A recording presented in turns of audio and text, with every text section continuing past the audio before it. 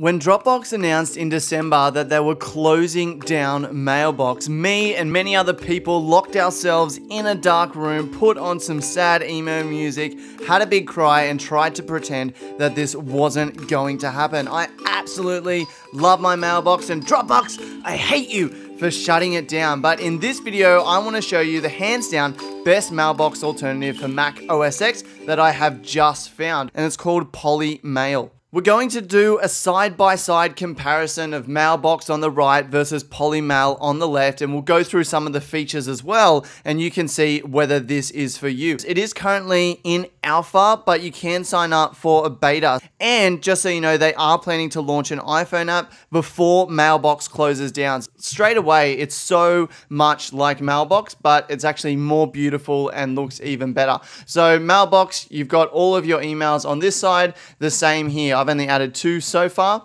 but that's fine. So we can see all of them here. Let me just go into this email and you can see that it's basically the same. We've got, here's an email from Product Hunt. We've then got property listings, which are part of my website, what I do for a business, down there. It's the same sort of things. You know, you can archive one by sliding it across, or you can delay it as well, or you can hit enter and then it's going to archive that. So let's go ahead and look at the next one, click enter and archive that. And when you take an action, it's going to sync it across the two. So we can see that both of them are syncing quite fine.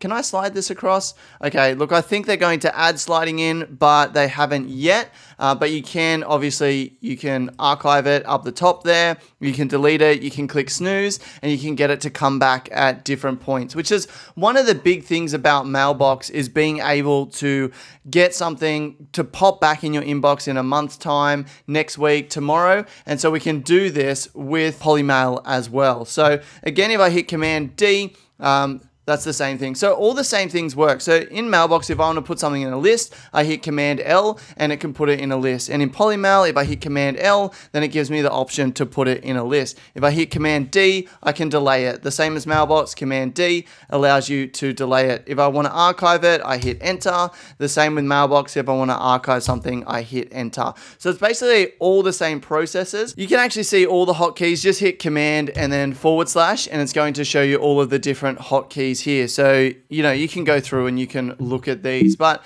basically it's all the same. You've got all your lists the same as Mailbox. You've got your sent folder, everything you archive, you can find in your archive folder. That's the thing that I hated about Outlook. I was using that, but if I archive something, it just disappeared and then I would have to go and search for it to find it. So this puts everything in the archive folder. You've got your read later folder. So let's go ahead and delay this one to come this weekend. Okay, that's now going to move to my read later folder and pop back into my account next weekend. So Polymail basically does everything that Mailbox does. It just looks better and it's going to be supported. They've got plans in the works for premium features that people will pay for, and that's the way they're going to monetize their service. But basically, all the features that you get inside Mailbox are going to be available for free. Let me go into the Polymail preferences and have a look here. We can adjust our lists and we can edit them there. So when Mailbox closes, I'm going to want to get rid of that Mailbox /, and so I can go ahead and edit that and rename it to just buying a house or just expenses, you know, all of my lists there. Some advanced features here. You can change whether you want an all inbox count down the bottom. You can have an unread account. So I've got 7 unread. You can have just a dot, which shows you that there's something in your inbox but isn't showing you how many messages.